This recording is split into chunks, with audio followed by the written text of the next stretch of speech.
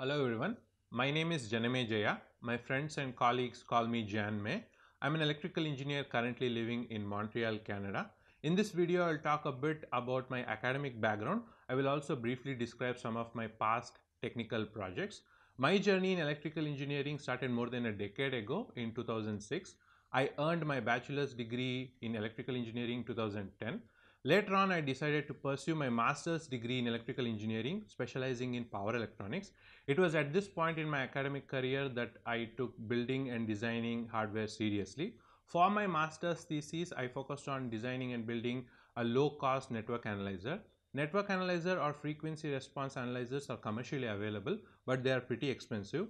The goal of my master's thesis was to build a low-cost network analyzer to get Bode plots of simple passive networks such as RC, RLC over a frequency range 10 Hz to 100 kHz. After graduation, I joined Department of Electrical Engineering, IISc Bangalore as a research associate. My responsibilities as a research associate was to simulate DC-DC converters in real time on an FPGA platform. Till this point, I had worked with TI's MSP430 microcontroller, programming it in C language. At IISc, I learned VHDL and I was able to produce few technical documents. So let me show you the screenshots of few technical documents I prepared while at IISc on my tiny computer. So this is the contents of the manual. It has details related to basic operations such as generation of PWM pulses and also means to generate a sine wave. So let me take you to this chapter. In this chapter, the procedure to generate a triangle wave is provided. Here we see the VHDL code. Moving on, this is the continuation of the code, and finally the code ends here for generation of this triangle wave, and this is the simulation and experimental results. Now moving on, here is my website. I have put all my technical documents here. The website is janamejayachanegowda.com. It's pretty easy to remember. I haven't had the time to put all my latest articles on my website as I was busy shooting this video. Now moving on, so this is the LinkedIn article where I put the equations, VHDL code and the results of the converter I simulated as my tenure as a research associate. Now moving on, here is the research paper that I was able to get out of the analysis I had performed as a research associate. I'll quickly walk you through the most important aspects of this paper. So these are the parameters of the converter that was simulated. This is the high definition photo which provides the flow of logic. And here we find the results and comparison between the average and switching model of a boost converter. Apart from VHDL, I have been extensively using Python. Here is one of the many plots which I have created by Python scripts. Here is the script. This script takes in a .csv file and plots it along x and y axis. This is the .csv file being plotted right now. So any file which you get from the oscilloscope can be reproduced in a very clean fashion by using Python scripts. I highly recommend that you check out this website, openpowerelect.net. This is created by my colleagues. I use Python and Perl scripts created by them. If you get to GitLab and search for OpenXNet group, you will find many useful scripts. I use wiki to PDF script on almost a weekly basis. So this is my initial text file which I have written in Vim. And if you're not using Vim, please install it as soon as possible and use it immediately. It is one of the best text editors out there. Coming back to the script, on the right, we see the highlighted portion which refers to one slide of my presentation. This greatly simplifies the effort needed to make a presentation, as you can convert .text files directly to beautiful PDFs. Moving on, I highly recommend you to check out this book, Simulating Nonlinear Circuits with Python Power Electronics. It's an open source simulator. And here is a website for that if you want to download that simulator, Python Power Electronics. Moving on, Udemy is also a great resource for learning Python. I have learned Python by a couple of courses by using Udemy. Here, lastly, you can go through the LinkedIn article which describes the C code written by me. I'll explain the purpose of this code later in my video. My experience as a research associate helped me optimize my simulations by using C functions, MATLAB functions, and scripts instead of block diagrams. After gaining invaluable research experience at IISc, I later joined University of Ontario Institute of Technology to pursue my PhD. For the first 1.5 years, I took courses and classes relevant to my field in order to gain knowledge. Later on, I also took courses via Coursera.org to further strengthen my background in power electronics. Out of all the courses I took, I would like to mention 4 important courses which greatly helped me strengthen my knowledge. First was Transportation Electrification by my professor Sheldon Williamson. It helped me gain better perspective of power electronic systems used for electric vehicle applications. Second was Power Management for PV Systems, taught by Professor Olivier Trescassis. Here I extensively used the simulation software Plex, which I used later on in my PhD program. The third course was Electronic Product Design by Dr. Najat Abdul Aziz. It was at this point I started to use C2000 series microcontroller and also got a better understanding of designing PCBs. I designed all my PCBs using KiCad, which I learned while taking this course. And lastly, I would like to mention Power Converter Systems by Dr. Binwu. So this course was structured as 5 different assignments, and each project helped me gain a better perspective of power converter systems and also better grip on simulating power converter systems in MATLAB and Simulink. Let me walk you through some of the low resolution photos of these projects on my laptop. Okay, these courses often involved simulation to find harmonic distortion by FFT analysis. Let me just quickly browse through all the projects. Let me show you some low resolution screenshots. This was the first project. We started with simulating diode rectifiers. Later on, we moved into space vector modulation schemes. The third project was about simulation of inverters. This project was about in-phase disposition of modulation schemes. And the last project was on current source converters. So these are some of the MATLAB and Simulink blocks I was able to do for the assignments. So this is the last of them. After completing my courses, now focus shifted on research. I started to review some of the past technical publications available in my area. The research problem given to me was to build a power converter stage for DC fast charging.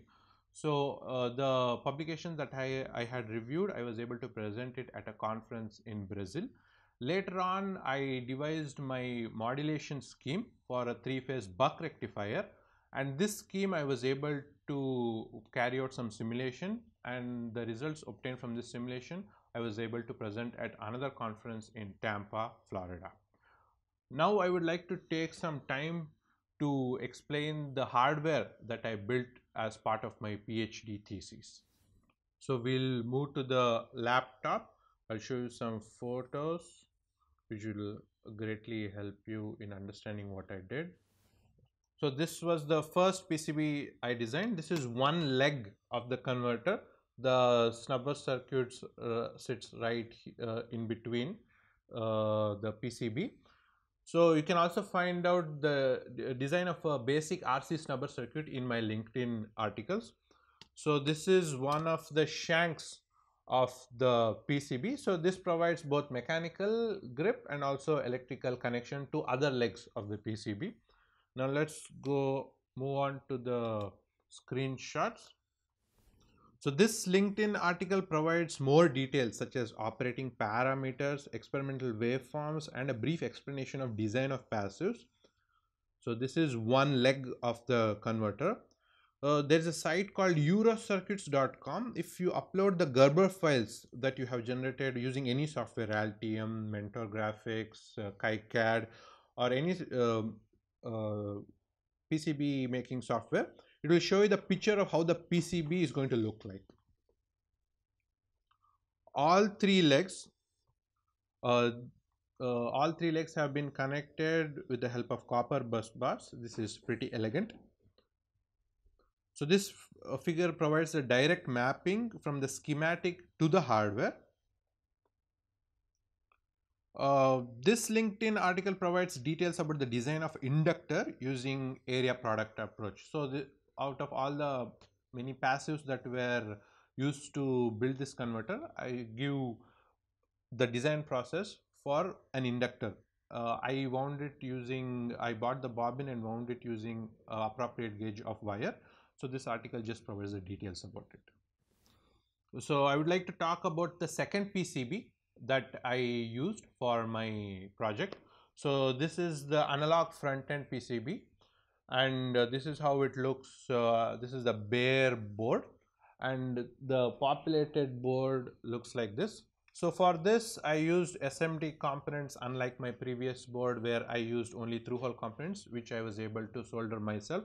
For this I had to ask the manufacturers quick circuits in Scarborough to populate this board. So let me show you some details about this board via screenshots. Okay, so this is one of the many LinkedIn articles where I talk about the hardware design of analog front end. So this is the voltage sensor design where I talk about what would be the peak correspond to which DC voltage. This is the design of passives, and here I talk about the op-amp stage where I have to provide a gain of 1/3 and also provide an offset of 1.65 volt because the C2000, the ADC on the C2000 board is unipolar. So these are the schematics I was able to get using KiCad, and this is the schematic of the voltage sensor. And this is how the PCB has been sectionalized into. So I have the voltage follower which provides 1.65 volt offset, and I have the stage which provides a gain of 1/3. So this is a PCB. Again, I used eurocircuits.com, uploaded my Gerber files to generate this diagram. So the purpose of using analog front end was to track the grid voltage, because in order my modulating waves that I generated should always be in sync with the grid voltage. Okay. Now I'll talk about the controller that I used to implement my algorithm. So the controller that I used was C2000 microcontroller. This is the C2000 microcontroller by Texas Instrument. This is pretty versatile and also pretty cheap, pretty low cost compared to other controllers such as DSpace and expensive hardware. So I was able to let me show you some screenshots where I talk about the algorithm implemented in C2000 microcontroller. So this is the analog front end LinkedIn article. So I have used the C2000 Piccolo launchpad. So this launchpad has multiple booster packs available, which makes it convenient to have an external DAC if needed. The compatibility of these booster packs can be assessed by using this site. So this was I was able to match the 12-bit external DAC that I used with the launchpad that I have been using. So this is the 12-bit DAC that I eventually used. So this is the code for SPA initialization. This is how I communicated with the DAC. And this is how it has 8 channels. I'm using 4 of those 8 channels to sense my modulating waves. So this was the contribution of my thesis, where I was able to decrease the computational intensity or make my modulation scheme less resource hungry. You can see that the carrier based modulation scheme uses less memory, and also the execution time is also greatly reduced. The space vector based modulation technique was being used in literature. I proposed a carrier based technique. That was the contribution of my thesis.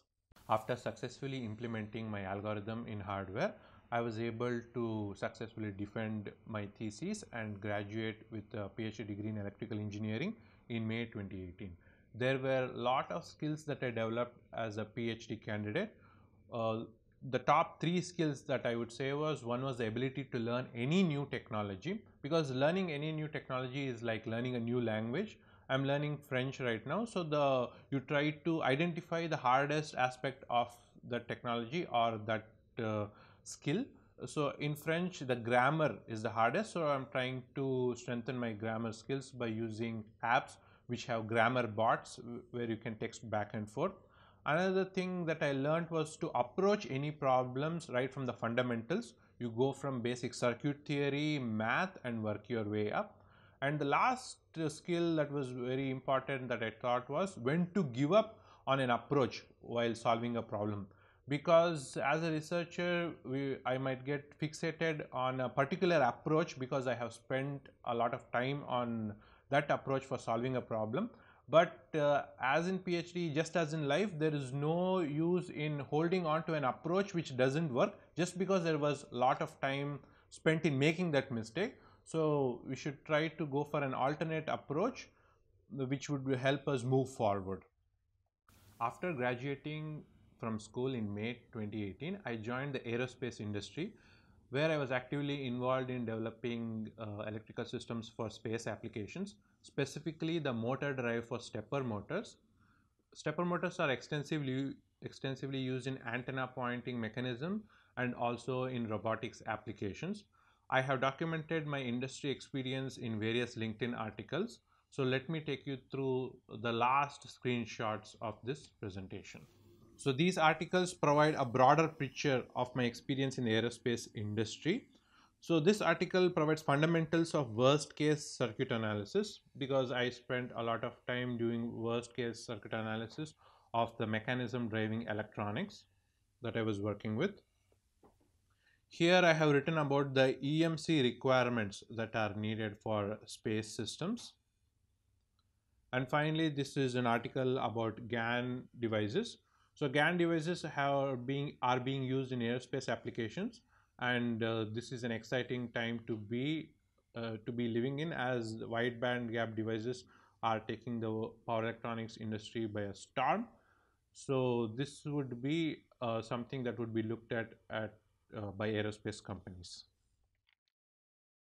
Thank you very much for watching this video. If you find the contents of this video useful in any way, please like and share so that it is visible to a greater audience, which will help me connect with more like-minded people, because I think there are engineers out there who would be interested to connect with me, because not only do I have technical competence, I have the ability to effectively communicate my ideas to both technical and non-technical audiences.